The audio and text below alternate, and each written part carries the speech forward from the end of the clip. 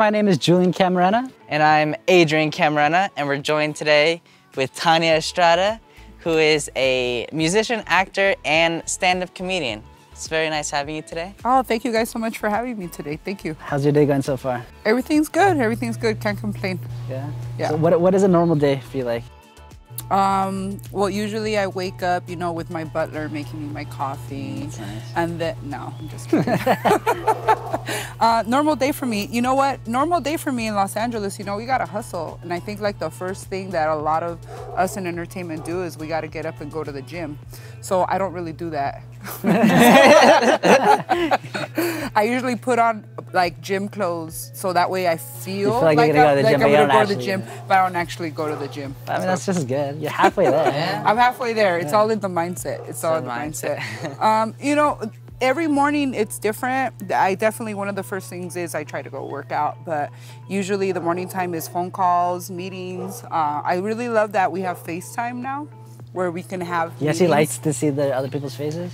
I love to see other people's faces. I do. I love to be able to communicate with people over FaceTime because you may not have time to drive there and get there to see people, but over FaceTime, it's like you're right there and you can get a lot done. Yeah, I always try to FaceTime people, but no one wants to FaceTime me back. You know, it's so weird. Nowadays, like, people are weird about phone calls, weird about FaceTime. Like, it's all text message nowadays.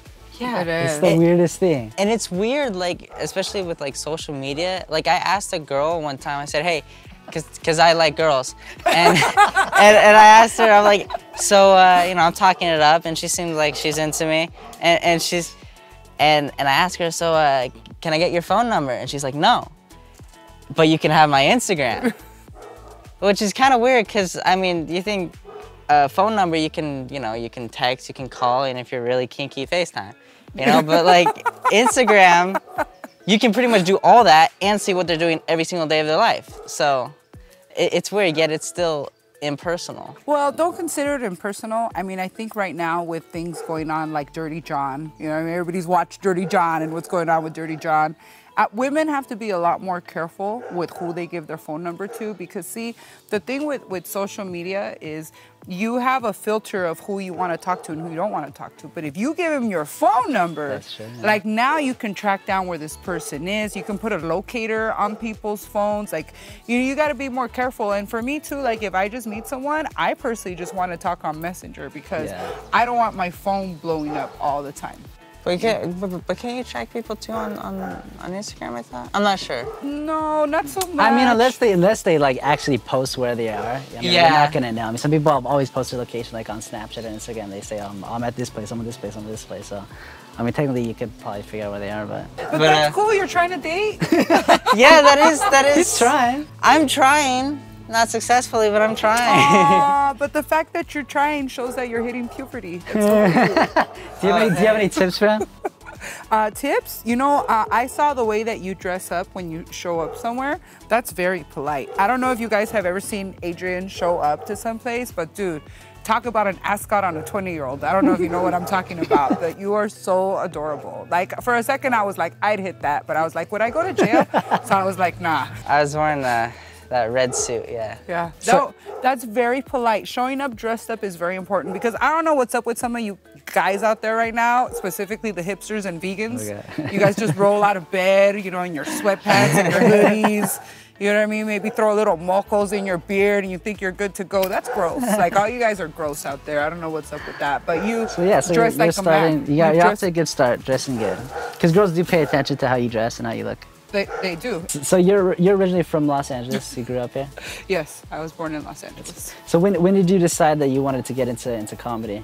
I was actually I was 7 years old. I was 7 years old, and I grew up in a Spanish-speaking household, so I only watched Spanish-speaking like movies and TV shows. And then I discovered Channel 11 and Channel 9, and they started having these comedy shows late at night, and I was just like, that's what I want to do. Like, so I knew. What were some of the Latino comics that you watched? growing up? Well, Paul Rodriguez, of course, George Lopez, but also Wendy Liebman. I love Wendy Liebman, and I loved a lot of the BET comics like Shang and Earthquake. And it's so weird that years later, all these years later, like I'm working with all these names now. So it's kind of just a weird, yeah, it's cool when it comes full circle. When it comes full circle, yeah, and the waking up every morning to know that my name is attached to being a comedian, like, makes me so happy. Like, I love making people laugh. I also heard you were a big fan of, how do you say, Weird Al Yankovic. Oh my God. Yeah, I love him too. I love Weird Al Yankovic like there's nothing else. Like, if there was one person I would geek out over meeting again, it's Weird Al Yankovic. I've met him one time before, years ago, at a party, and it was potluck, so I brought my vegan red velvet cupcakes, and he was there, and he apparently was vegan, and he ate them, and he said, these are the most delicious vegan cupcakes, and they were red velvet. For all you guys that remember my vegan red velvet, it was the bomb, and I was like, oh my God, can I have a picture? And it's just like one of the happiest moments of my life. I think Weird Al's a genius. I mean, he's like the king of the parody songs. Yeah, I love his "Eat It" song in the. Yeah. That's what I'm bumping in the car right now. Oh, really? I was bumping Weird Al Yankovic, "Dare to Be Stupid." What is it? Living with a hernia. Have you ever done any parody songs? That's actually what I'm working on right now. Is my dream, my fulfillment to my dream, is to be the female Weird Al Yankovic, the Latina female Weird Al Yankovic, and I've been working really hard on my album. I'm 5 songs recorded on it, and I could release it as an EP. I'm thinking about it, but I'm thinking about just adding just a few more and making it a full album. And then also too, but before I release the singles, I want to do the music videos that go with them, right, for it to release. But you know, I want to bring back a cinematography to videos that they don't have anymore. Back in the day, remember when videos were like films? Like Thriller? And like stories? Yeah, they were like, they were full, and now it's kind of just like, Yeah. Cut random place, cut random place, cut random place. Just girls shaking their butts and just kind of. Now it's, so you know what you're listening to. You watch them all the time. Yeah. It's just a different way of doing it. But yeah, I definitely like the storytelling, like Thriller and all those older music videos. That's definitely very interesting. As a matter of fact, that's funny you bring up Thriller. I've decided that when I get married again, like, there is only one way that I'm gonna accept the proposal, and it's gonna be when the guy shows up, like, and I'm like totally unexpected, right? And there's like a Thriller flash mob that just happens like right in front of me, and then the dude comes out in a red jacket and starts doing the moose like in front of the flash mob. Hopefully he knows that. Huh? He will after he sees this. That's the only way I'll say yes. So the very first instrument you learned how to play was the accordion, right? Yes. The accordion. Yes. How did you get into that? My mom and dad really wanted me to like join a Los Bukis band. My dad, like, he tried so hard to get me into playing the accordion. Yeah. But I never picked it up. So that's what it was. That's like his dream. Yeah, my parents had the same dream. They wanted to be all Tigres del Norte, Los Bukis. We had a nice one, didn't we? Yeah, we had a very nice accordion. Yeah. I don't want to say that I don't like the sound of an accordion, but I don't like the sound of an accordion. I didn't enjoy it either until I saw Judy Tenuta and Weird Al Yankovic. Yeah. And then I was like, I want to learn it more, but I didn't discover that till like way later. Yeah. And so when my parents sent me to accordion school, dude, it was torture. Like, our teacher he was older than dirt, you know what I mean? But he would jam out on that accordion, but you just wanted to fall asleep the way he would explain So you still know how to play it and stuff? Yeah, I still get down. I can get down. But it was now. I wish we had our accordion. I know, right? You could start playing for us. I actually know how to do on the accordion. Do you remember Pee-wee's Big Adventure? Yeah. When he's all I figured it out on an accordion from Tijuana. Like, you know when you cross over and they have that accordion with the 3 buttons? Yeah. You ever seen that? I was like, if I can get down on this still, like, but I'm actually talking to someone about getting a full-on accordion so I can just Do you have any accordion in any of your songs? No, I do guitar. I do guitar. Electric guitar, right? Electric guitar, acoustic guitar. I've been playing the accordion. I was probably about, I think, 11, 12 when I started. And then I went into guitar, and then I went into electric guitar. And then I learned bass from the guitar as I went on. And then I didn't learn drums until I started sleeping with a drummer. There's something about when you sleep with a drummer that like really gets you like, I don't know, all in tune. But it's like driving stick shift, you know? Yeah. Never mind, totally wrong reference. That was for the children. It was like, close your eyes, Adrian, close your eyes. It's just getting visuals now. But I learned how to play drums actually, crazy enough, I played Rock Band. You guys remember Rock Band? Yeah, that's how you learned how to play drums? I learned how to play drums on Rock Band because of, and also sleeping with the drummer. So it was like a double course. He taught you how to play drums? Yeah, it taught me how to play drums. But it was the color coordination. I was really good at the color coordination, just knowing from the TV like what to hit because I was really good at video games. I grew up playing Rock video Band? games. Wait, that, yeah, there was a game called Rock Band. They had like you had the guitar and then you have the singing and then it's kind of like Guitar Hero. No, it's kind of like Guitar Hero, but it encompasses the whole band. Oh. Yeah. Like, I mean, like the drumming, you actually kind of have to know how to play drums in order to do it. Yeah, when did that come out?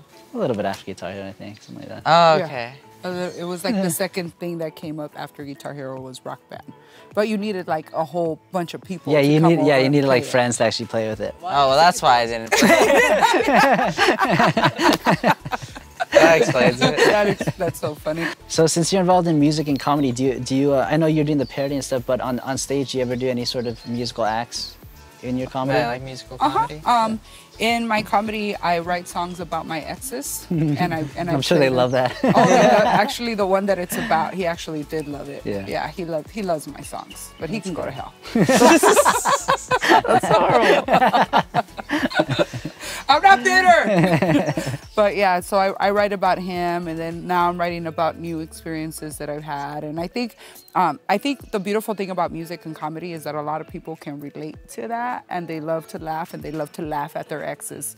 So that's the route that I usually like to go with my music. So when you first started getting on stage and doing your routines, how did you get started? You just decided one day I'm gonna go do some open mics? No, it was more of a, so I was with this guy, right? Same guy that I write about. And, you know, I just wasn't happy in the relationship. And I was like, I need to go do something different. Like, I was like, maybe I need to go back to school and figure something out. And I was like, looked up at like community college and it was like, oh, they have ballet. You know what I mean? Like, I've always wanted to be a ballerina. So I was like, let me try. And so I joined. I sent in my $35 and they called me and they were like, did you sign up for ballet? I was like, yeah. And they're like, well, we're calling to tell you that we canceled the class because you're the only one that signed up. I was like, what? So I was like, well, what else do you have that day? And they ended up telling me Zumba or Intro to Stand-Up Comedy. And I was like, well, Intro to Stand-Up Comedy. And it was with a guy by the name of Adam Barnhart. He owns the We Comedy School, or in Los Angeles, it's known as the Clown College. And I just started going, and it was like the place that I needed to be. And I went there for many years. I worked with a lot of comics that came out of there. Tiffany Haddish came out of there. Adam, what was his name? Huh? Adam Barnhart? Adam Barnhart. Oh, Adam Barnhart's the one that runs the school, but he's, you know, he came out of there too. Oh, yeah. Tiffany Haddish, Tammy Jo Deeren. Like, there's just so many comics that have come out of that place. And it's a cool place to always go back because there's always new students and you could always try out new material. Who are some of your favorite people that you've had a chance to work with in the comedy world or entertainment world? My favorite comedians, I love Felipe Esparza. I think Felipe Esparza is hilarious. He's so funny. I love Fluffy, Gabriel Iglesias. Yeah. Like, it's an honor. It's an honor to have worked with him. Yeah. And I worked with him in that sense. Is he funny in person as he is on stage? He's funny he's funny all the time. I have the worst of the worst that you could imagine of going up, okay? So it's a show, it's 5 guys and me. And Fluffy walks in, okay? And they've already given us the order and I'm supposed to go up second. All of a sudden they come and they tell me, we're bumping you, we're gonna put Fluffy on before you. And I was like, okay, all right. So he went up completely murdered, right? And I went up there and I was just murdering because I was calling out all the guys. I was like, you guys are a bunch of little bitches. How are you gonna put up the girl first? Like, and so by that time, there was other comics in the showroom. And they were talking amongst themselves, and then they were like, wow, Fluffy's really killing it. And they turned around, and Fluffy was at the counter with Terry, with the owner. And they're like, oh my God, who's up? And they ran up to the window, and it was me. And I was like, yay! And then I ended up getting like a "you were great" from Fluffy, which I completely loved. And you know, it just kind of gives you like, yeah, like I am funny. So it worked out. So never be scared to go up after someone that's amazing, because that's your time to shine. Always think that way. Yeah. That's good advice. Alrighty, well, Tania Estrada, it was very nice having you today. Yes, thanks for spending time with us. Well, thank you so much for having me, and I hope you get laid. Yes, alrighty, thank you. You're welcome. I hope so too. Alrighty, peace, guys. See you guys. Hey guys, thanks for watching The Camarena Show. And don't forget to subscribe and turn on notifications so you don't miss a single episode.